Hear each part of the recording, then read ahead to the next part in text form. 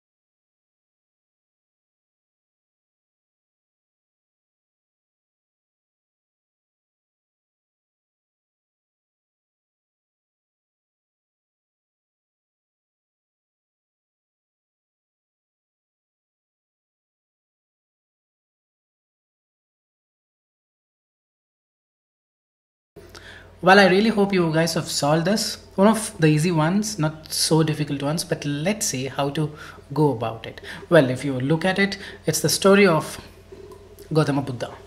Well, scholars agree that Gautama Buddha, did in fact live.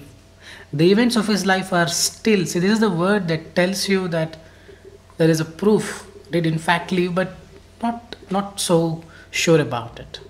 It is still faithful, captivity. It is still sheltered. Are still verb in the third form. Whenever you have the word are, sometimes they are given. The food is given to him. The verb in the third form will come. Sheltered is a verb in the third form. Debated, verb in the third form. Acceptable is an adjective, sorry. There are only two verbs in the third form, and if you look at the context, it is very much debatable. Though there are some proofs that he did in fact live, but events of his life are very much debatable. Getting it? So very much debated. So this gonna be the first one. to keep his son from witnessing the miseries and suffering of the world. He should not see the sufferings. Siddhartha's father raised him in a palace, it seems. Raised him in in a palace. Raised him in a rich place in a palace. Raised him in a beautiful mansion in a palace. Raised him in captivity. Captivity is jailing someone. Getting it? So captivity is a trap. Raised him in faithful. Raised him in acceptable, not making any sense. So if you apply elimination method, this is the only word.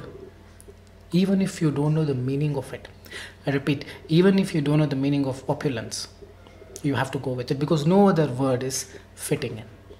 He raised him in opulence. So now you check the word, the meaning of it in the dictionary. You would know that this word fits here properly. That's a task for you. You can check that later. Opulence, still debated. Raised him in a rich place in a palace built just for the boy and dash him and kept him away from religion, kept him away from human hardship and kept him away from knowledge of something, kept him, sheltered him, keep him away, shelter him, getting it, and sheltered him from knowledge of religion and human hardship. According to the most widely known story of his life, after experimenting with different teachings for years and finding none of them correct. Guys, get the context and the approach. How am I doing it? I'm solving it on my own without looking at the options. I'm looking at the options only after I have the answer with me. None of them are correct. I have the option. Now I'm going to look into the synonym of what answer I've got by looking at the options. I repeat, after experimenting with different teachings for years and finding none of them correct, none of them, he saw a lot of teachings, experimented with so many things and finding none of them good, none of them acceptable. Getting it? When he found none of them are acceptable, what he did? He sat for a meditation.